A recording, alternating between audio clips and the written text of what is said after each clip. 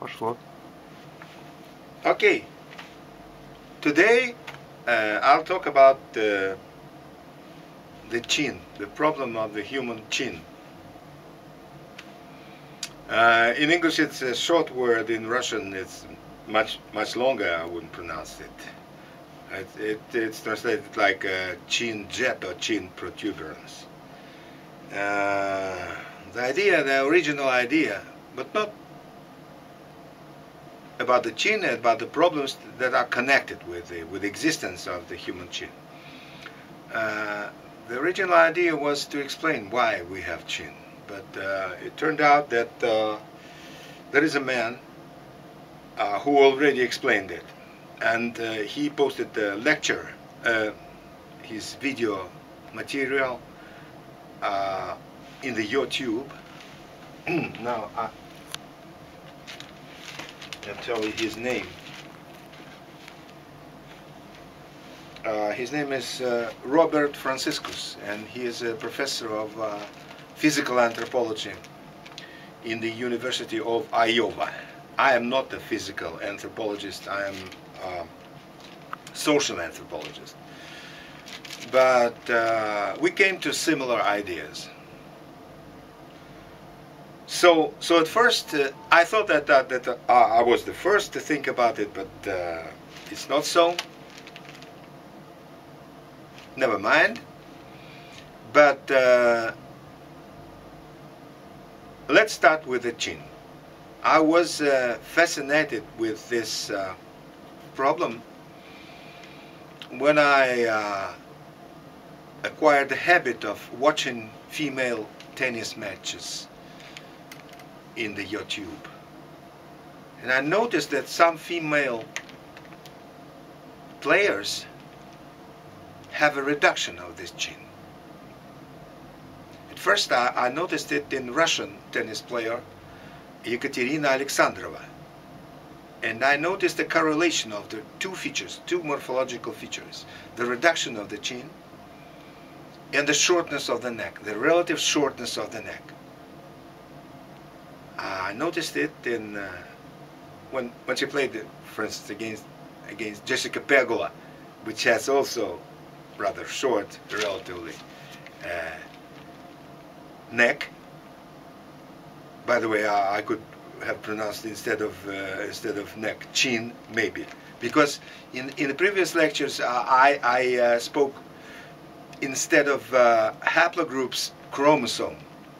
If you watch my material on the F haplogroup of the Y chromosome, I regularly name haplogroups chromosomes, which is incorrect, because the theme discussed was only the Y chromosome and its haplogroups. But sometimes I called haplogroups chromosomes, for which I beg apologize. Then I noticed the same. What to do with it?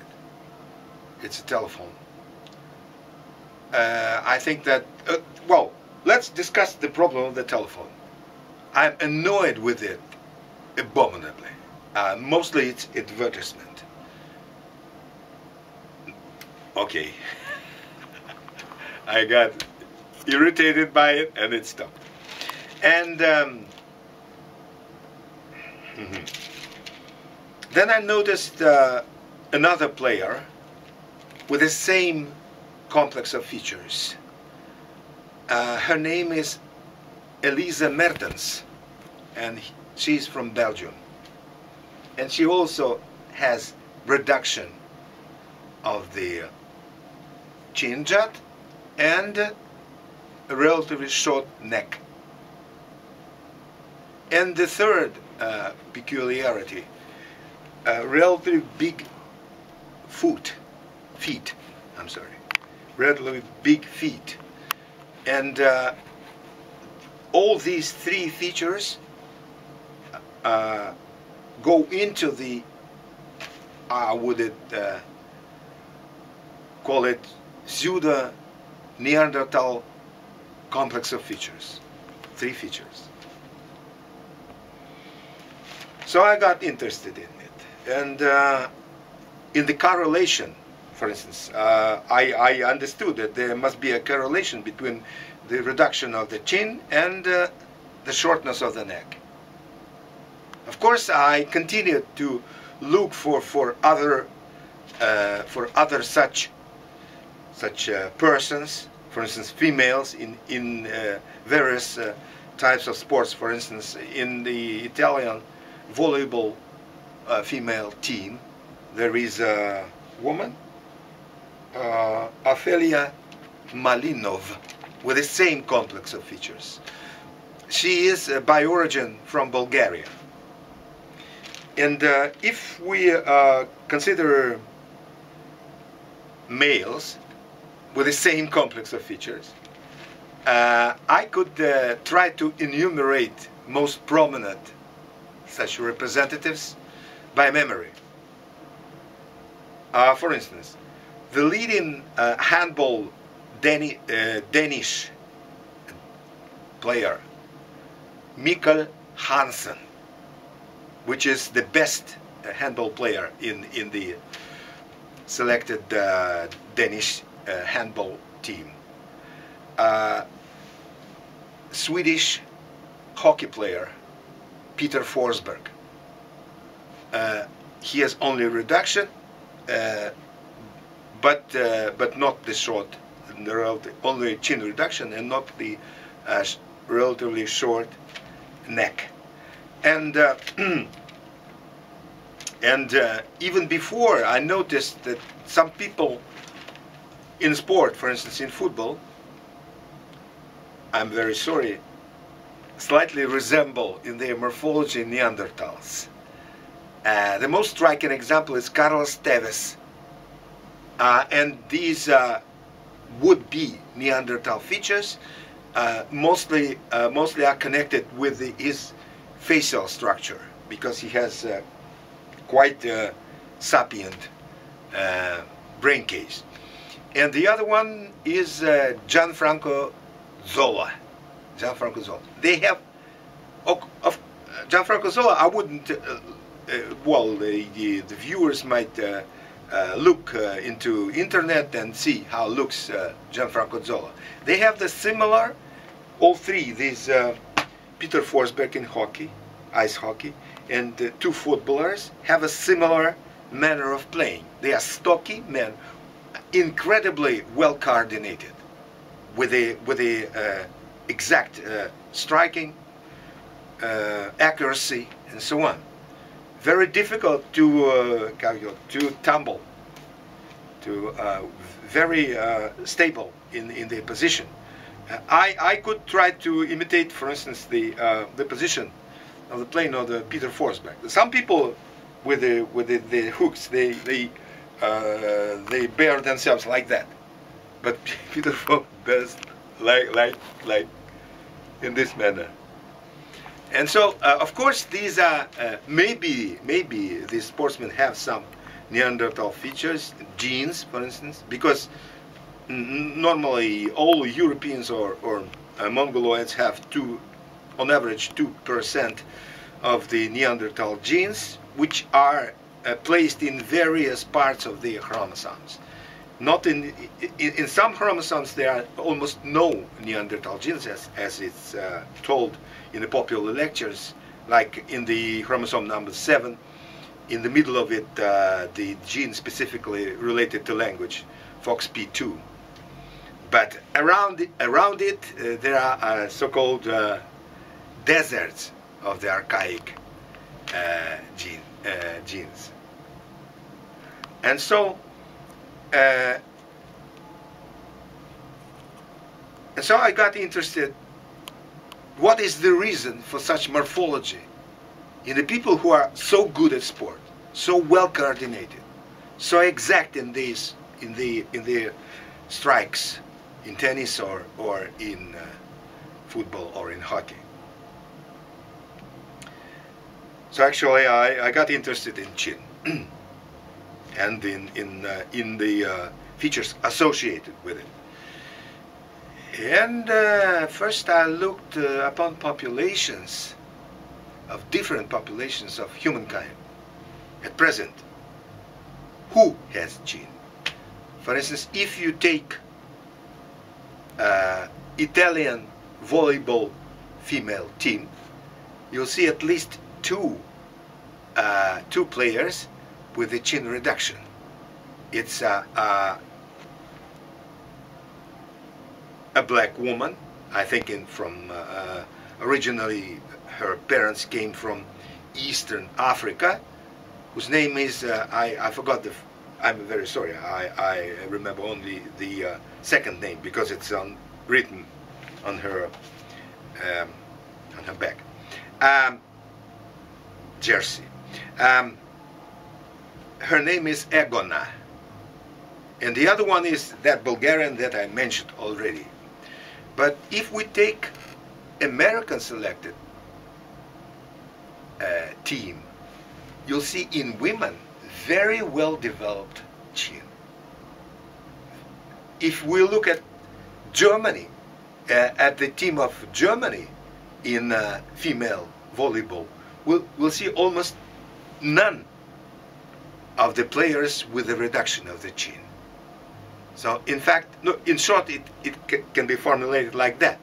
The women of the Germanic origin statistically have very high percent of the well-developed gene. But if we look at the photos of the Australian Aboriginals or Papuans of New Guinea, you'll see that there the population has a basic type of the mandibular without the gene. It's not the exception like among Europeans or to some lesser extent in Mongoloids, but it's a norm to have a gene like Forsberg or like Carlos Tevez, etc. And we know that in these populations, unlike the Mongoloids and Caucasians or Americanoids, the people have not on average 2% of the archaic genes, but 7%, 2% of the Neanderthals and 5% of the Denisovans.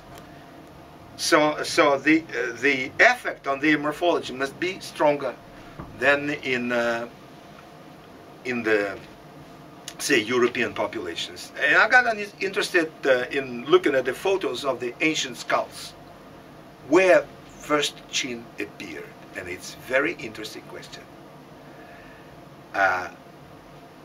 On almost all so-called Cro-Magnon skulls, there is a well-developed gene. In the upper cave of the Choukou Den in China, the same feature, well-developed gene. Whereas in the so-called early Homo sapiens of Africa, like Omo Kibish or Hertho or Jebeli Hrud or something like that, if we have the mandibular, we see the lack of gene.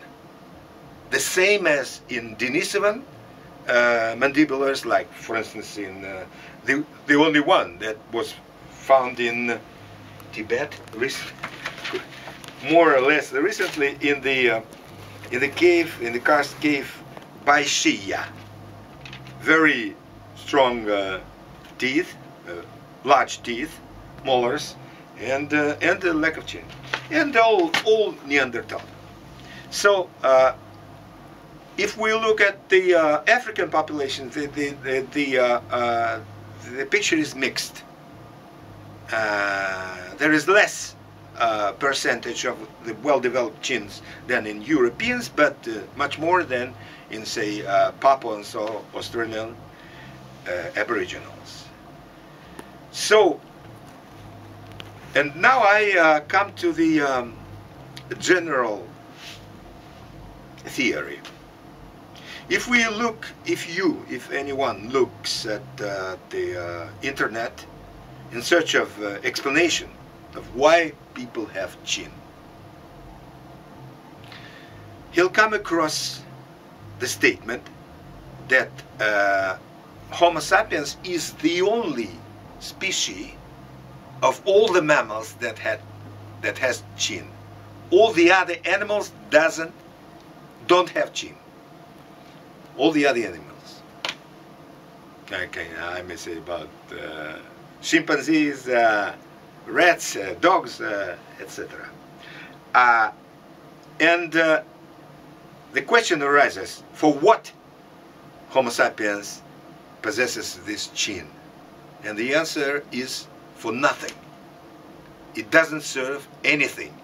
The people who doesn't have gene speak as well as those with the square genes. That doesn't matter. So it's just a byproduct of evolution. Byproduct of what? I'll discuss a bit later. But first we must come to a conclusion that not all Homo sapiens populations have genes. For instance, as I said, two groups, Australian Aboriginals and Papuans, normally don't have it, and all the early humans also don't have it, like Denisovans and Neanderthals.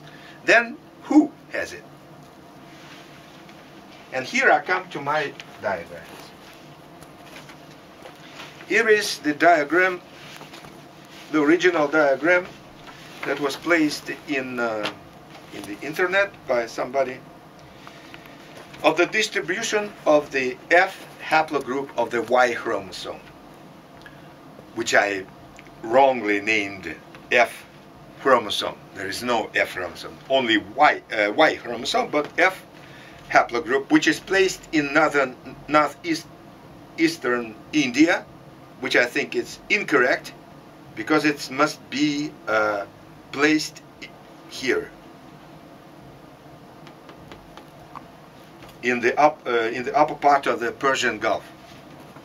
And I'll show you my diagram here.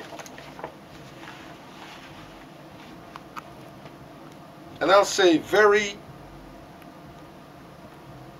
simply where the gene first appeared on the planet Earth in the species of Homo sapiens. Here. Here was that mutation 50 kiloyears ago, around 50 kiloyears ago, according to the scheme of Stephen Oppenheimer. And it occurred in the population that bared the F haplogroup of the Y chromosome. And then a subclade split YJ. It's not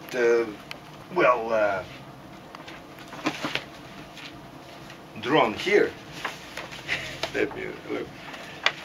Here it's more obvious.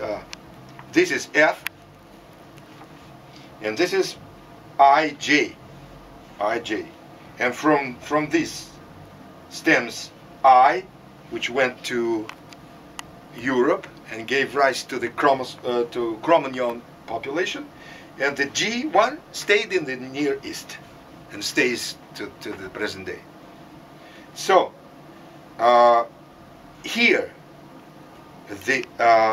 appeared the gene, and some people from here went to the east and came finally to the upper cave of the Choukou-Tian in China, and they also have gene.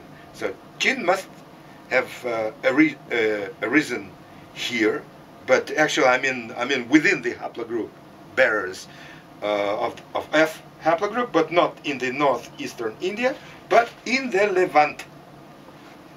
In the Levant.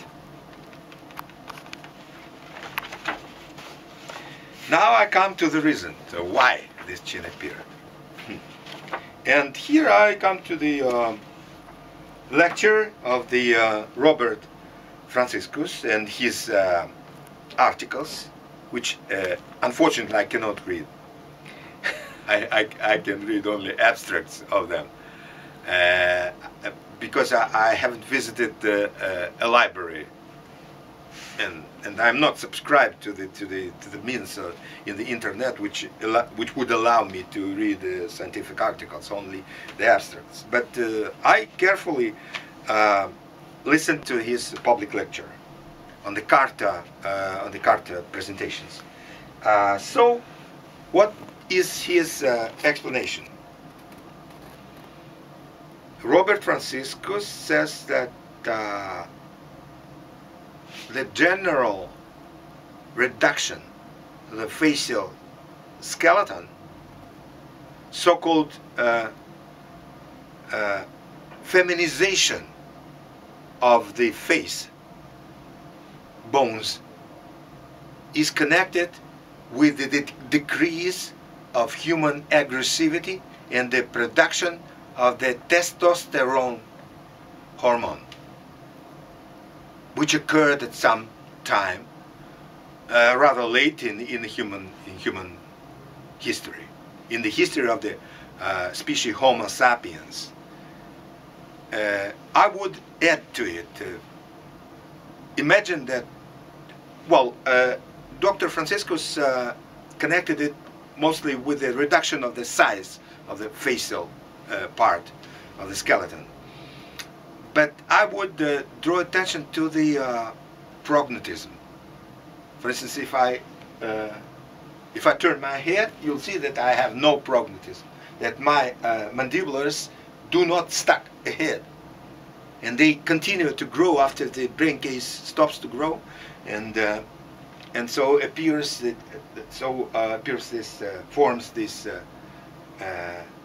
stacking forward of the bones of the jaws, which are called prognatism, facial prognatism, which exists in early humans, and actually which exists in some part of the African population as well, in Negroids. It's hard to deny. And recently there is a hypothesis of the specialists that there was as we all know, the people who are interested in these thematics, that Africans do not have Neanderthal admixture, because there were no Neanderthals in Africa. But there is an author, Shiraram Shankararaman, who in the internet, in the public lecture, but before he published scientific papers, stated that there must be an incident of archaic introgression, so admixture with archaic people in Africa, which he roughly dated, or approximately dated, by 43 kiloyears ago, so quite recently. And with whom could mix African Homo sapiens?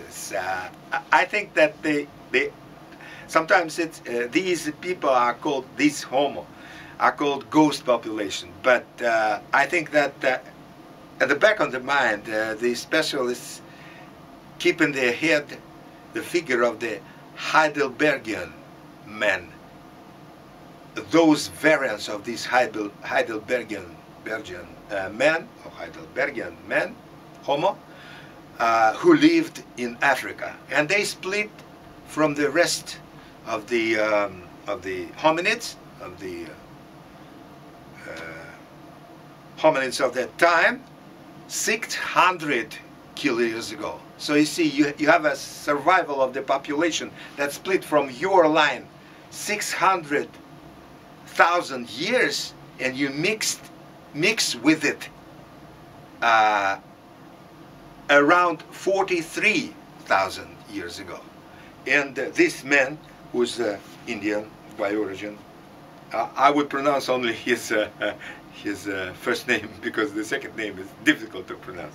Well, Shiraram Shankararaman. in his YouTube lecture, he states that the approximate amount of admixture of this archaic African homos is 13%. 13%. In Papuans and Australian Aboriginals, it's 7% Neanderthal plus Denisovans. But in this unknown admixture, it's up to 13 by their calculations. I don't know how they calculate, but they are specialists in population genetics and some various other aspects of which I'm not a specialist. So, but it's obvious when you look at the morphology of the people in Africa, you must understand that there must have been their own type of archaic admixture too, even if there were no Neanderthals. And now this man, Robert Francisco, says that that this appearance of the gene is connected with a general reduction of the facial growth. I would stress upon the prognatism, and metaphorically I could formulate this idea like that the gene, it's the last stand of prognatism. Suppose that you have a complex of genetic factors which cause the growth, the subsistent growth of the facial structure ahead. And suppose that you you suppress this mechanism. By some reasons, there is a mutations or mutation which suppresses all these organisms. All that all rests of it, all the last stand of the prognatism is the only small region which continues to grow the head. And this is chin. All the face stops to grow, but the chin continues to grow. So this was my, how I call it, arbitrary idea. But the other point of my interest in this theory of Robert Francisco's, of course, is much more substantiated. It's the role of testosterone in the growth of the skeleton tissues. And here I come to my first book. This is my first book, and this is me in short, with short hair. All these illustrations are made by me in this book, and it's written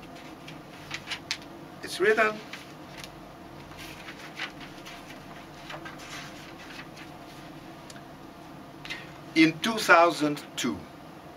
Unfortunately, it's written in Russian. The result is that nobody reads it outside Russia in the world. I should have translated it into English. And here the idea is expressed on some page. It is in internet. I think I should translate it right now and publish it again. How many years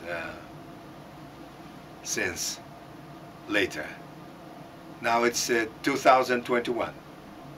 It's 19 years later.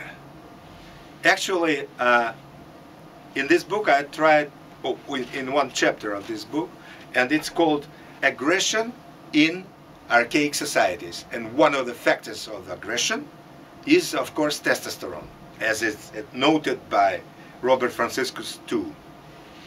And there was a lowering of level of testosterone production at some late stage of the evolution of the Homo sapiens, and testosterone affects not only the growth of the skeleton tissues, say at the time of puberty, but at the prenatal or early natal stage of development, the levels of testosterone are maybe high, and they affect, as it's now proven in scientific paper the later proportions of the facial and versus brain case skeleton. So, but the idea came to my head, how I call it, to develop upon this theme of testosterone and its connection with morphology. After I've read a book, you'll tell me when the time will expire. Okay. 10 minutes. Okay, 10 minutes left. Then I'll record another lecture if I couldn't tell everything. The original idea was brought to my head by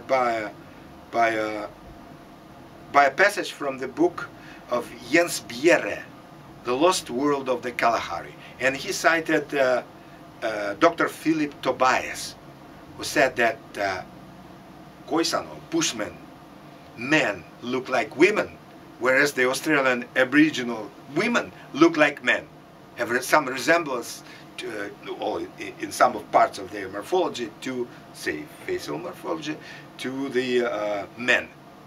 So the Australian Aboriginal females are male-like, and the Bushmen males are female-like. And Dr. Francisco says about the feminization of the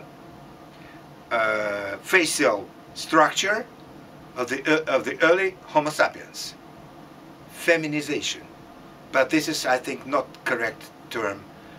If you read the book of Stephen Jay Gould, who refers to the original work of Ludwig Bolk, they use the term pedomorphization, because the morphology of the female skeleton is just the continuation of the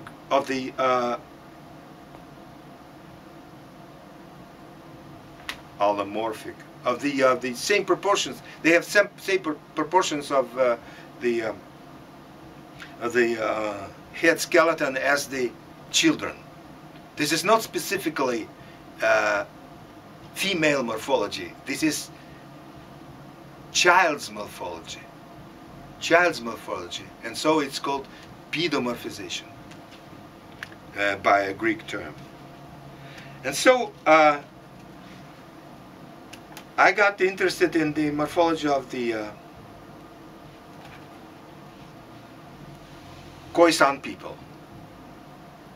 And it strikes at once that they have resemblance to the Mongoloids.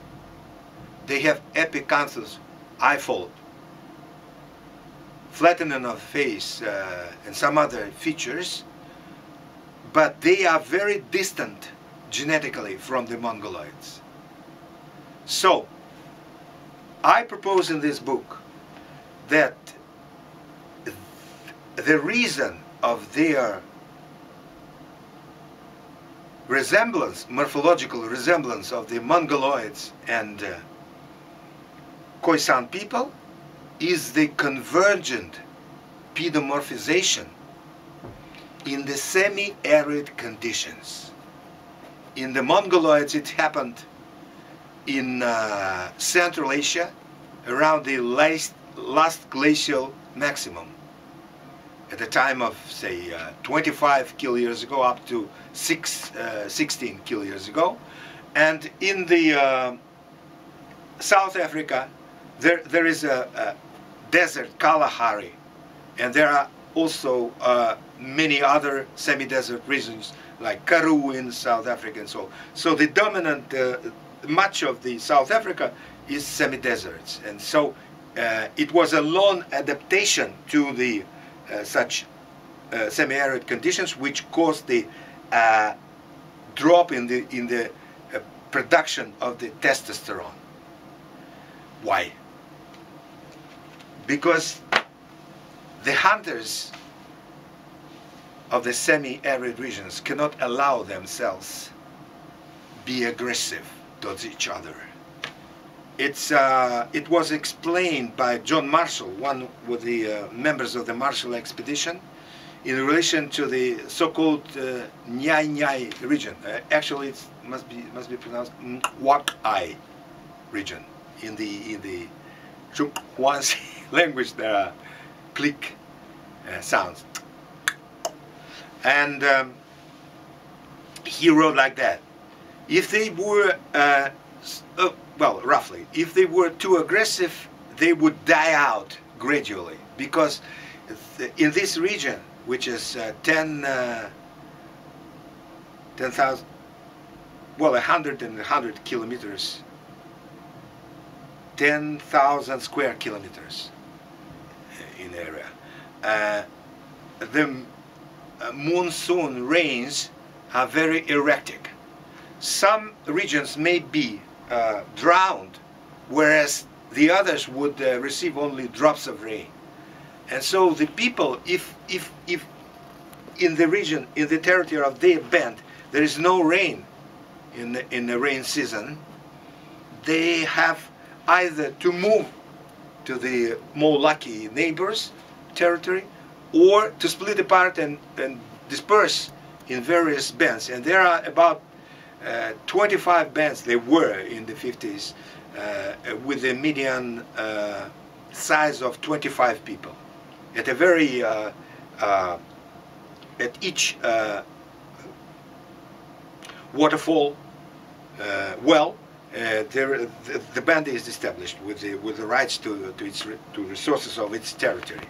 And so these people, they are peaceful. The Bushmen. And in this book, I calculated how much they differ in the peacefulness from the Australian Aboriginals of the Arnhem Land region, of the well-watered Arnhem Land region. The Australian Aboriginals, according to the book of one author, I think that his name begins with the letter F. I'll try to find it.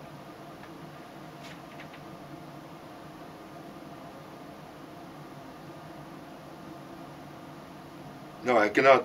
Foley, yeah. Excuse me. No, I cannot find it, but there are some Fabron, Fagen, Fang, Ferguson, Fisher. No, I can't find it, but there are some statistical data on the Australian Aboriginals, and on the Bushmen of the Wak-ai region. I took data from Richard Lee book on them, and they had for 20 years around one murder in 2 years.